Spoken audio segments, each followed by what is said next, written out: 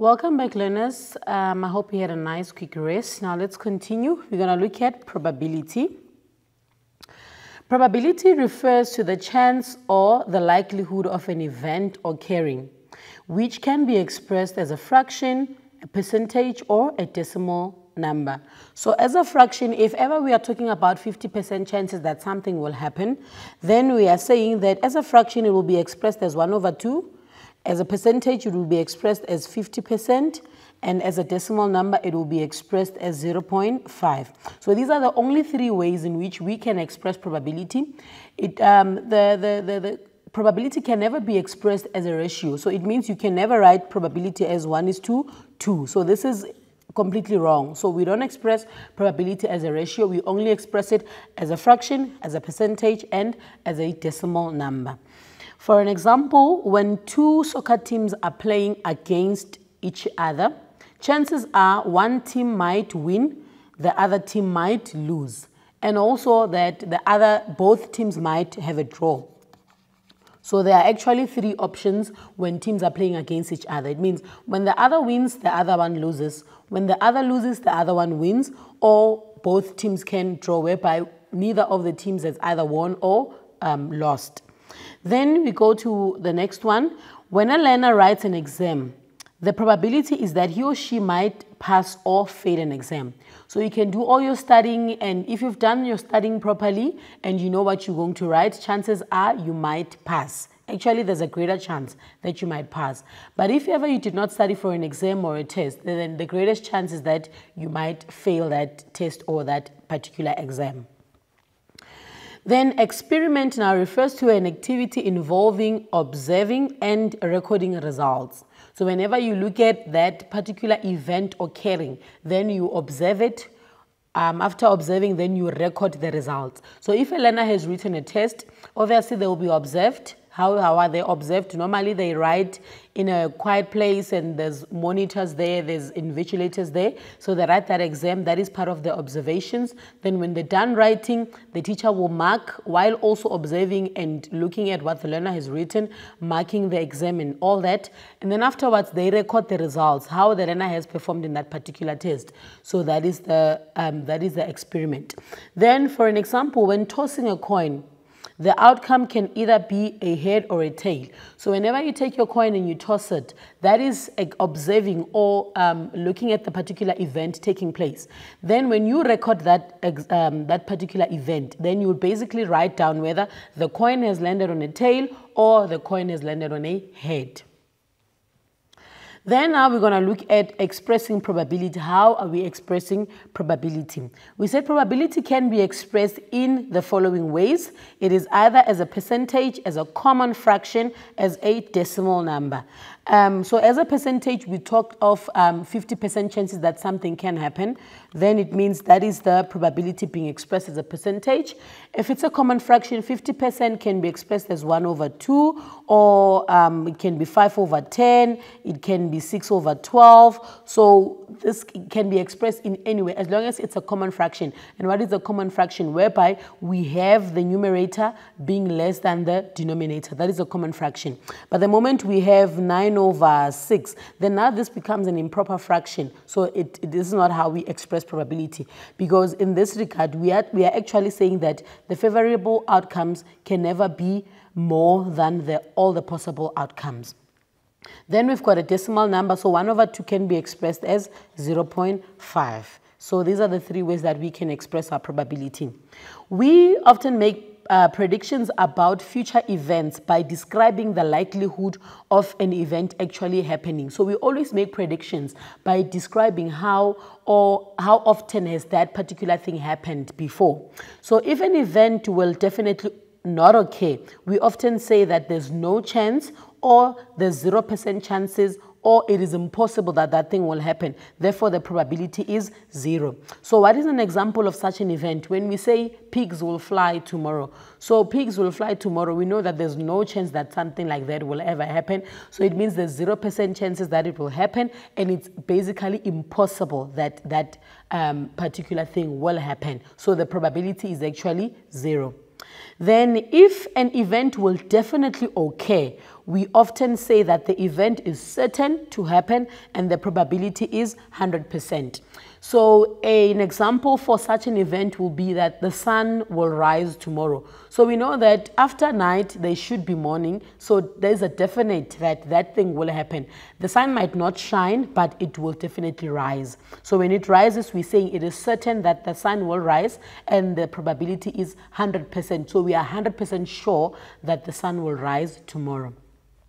Then we've got the last one. If an event may occur, but equally likely that it might not occur, we often speak of 50-50 chances and the probability is 50%.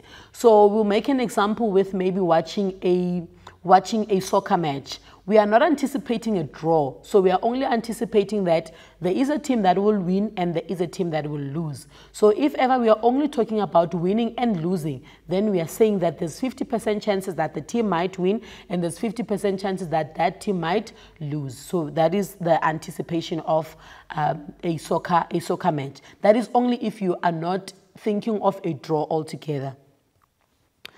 Then there we have a probability scale. Probability scale is normally used to make these predictions, whereby we know that this is the not the three ways, but this is how we can express our probability. So in words, when we are saying it in words, we are saying if ever the probability is 0, then we know that it is impossible that that event might occur, and it's also at 0% chances. Then if ever we are saying it is very unlikely. So if it's very unlikely, we are talking of 0.2, which is probably 20% chances that that thing will happen. So the reason why we are saying it's very unlikely, it's because this 20% is actually more closer to being impossible than being certain. So that is why we say it's very unlikely. So the chances of it occurring are very slim than the chances of it not. The chances of it occurring are very slim than the chances of it occurring. Then we go to unlikely. Unlikely, we have also 0.4. It is more or less the same like very likely, very unlikely. But unlikely also means that it is more closer to being impossible than being certain. So when we say something is unlikely that it might happen, it does not mean it will not happen, and it does not mean it will happen. But we are saying there's a greater chance that it might not happen than having a greater chance that it will definitely happen. Then at even chances, we are talking of 50-50 chances that there's 50, it might happen, it might not happen. So we are not talking of unlikely or very unlikely or likely, but we are saying there's a 50% chance that it might happen and there's another 50% chance that it might not happen. So it's basically in between. Then we go to likely. Likely is probably 60%. So when it's 60%, 0.6, then we are saying it's more closer to being possible or certain than being impossible. So that is why we are saying it's likely that it will happen. So the chances of it happening are more than the chances of it not happening. Then we go to very likely. Very likely, now we are talking of like 80% and above. So 80% and above, we are saying it is more closer to being certain than being impossible. So there, the chances of it happening are very high than the chances of it not happening. So even if you can check on this number line, it is far away from being impossible than it is to being certain. Then we go to certain. Certain is the definite one. We are sure that that thing will definitely happen. So we are at 100%. So the prediction about future events can be plotted on this probability scale where we're using a number scale. What is the probability of the following as a percentage, fraction, and as a decimal number? So we must express the probabilities of the following as a percentage, as a fraction, and as a decimal number. A, tossing a coin up into the air and it falls down. So whenever we toss a coin up, we are definitely sure that it will definitely come back down. So it means the chances as a percentage, it will be 100%. As a fraction, it will be 1/1. which is 1, and as a decimal number, it will be 1.0, which is 1. So this is the how do we express probability in the 3 ways. Then B, tossing a coin into the air and it never comes down. So we know that that will never happen. So whenever we take something and we throw it up in the air, it must definitely come down. So the chances of it not coming down, that is impossible. So we know that it is 0% as a percentage, it is 0 as a fraction, it will be 0 as a decimal number. Then what is the probability of the following also as a percentage, a fraction, and a decimal number? A coin tossed into the air and lands with the head faced up. So with the head faced up, chances are, remember, we only have the head and the tail. So we've got 50% chances for both. So we might get, there's a 50% chance that it might land on the head, which is the same as 1/2, and which is the same as 0.5. So we've expressed it in the 3 forms. Then question 2, choose a description which best matches the following probability values. So number 1, we've got 1.0. 1.0, remember, probability can never be more than 1. So the moment it's 1, it means that is a definite, that is a certain. So which word will match this? It's definitely the certain. So when it's 1.0, it is certain that that particular event will occur. Then when it's 0, with 0, we know that that thing will never happen. So it means it is impossible. So you write there, it is impossible. Then 0.5, if it makes sense, it makes more sense to actually convert it to a percentage. Then you rather convert it to a percentage to be able to explain it a bit better. So if it's 0.5, converting it to a percentage is 50%. So when it's 50%, we know that it's even chances. Even chances meaning that there is 50 and 50 on the other side. So this is even chances. Then we've got 0.72. 0.72, when you convert it to a percentage, you know, it's going to be 72%. So you simply take the 0.2 and then you multiply it by 100. It's going to give you 72%. So when it's 72%, we know that it is more closer to being certain than being impossible. So it is the likely. So this means it is likely. Then we move on to now question 3. Complete the following table by filling in the missing values. So we are given the ways in which we can express probability. Now we have to complete this table. So in this table, we are given that it is for the first one, we are given the table, this column completed. We've got 12.5%, which as a decimal is 0.125, and as a common fraction is 125 over 1,000, and probability should always be written in its simplest form. So when you write this in its simplest form, then it's going to be 1/8.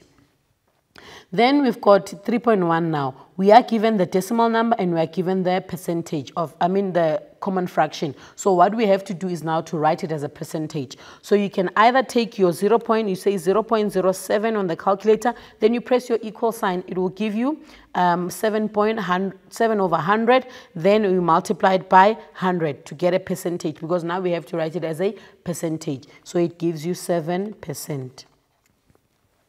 Then the next one, you are given the percentage, which is 40%. You are also given the common fraction, which is 2/5. Now you have to write it as a decimal number. So you can simply just say 2 divided by 5. You say equal sign, then you press the SD button to convert it to a decimal number, which is going to give you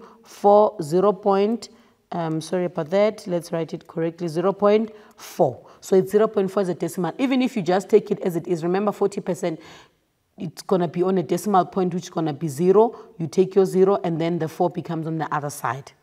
Then we are given 5% and we're also given the decimal number, which is 0.05. Now you have to write it as a common fraction. So you can simply take that common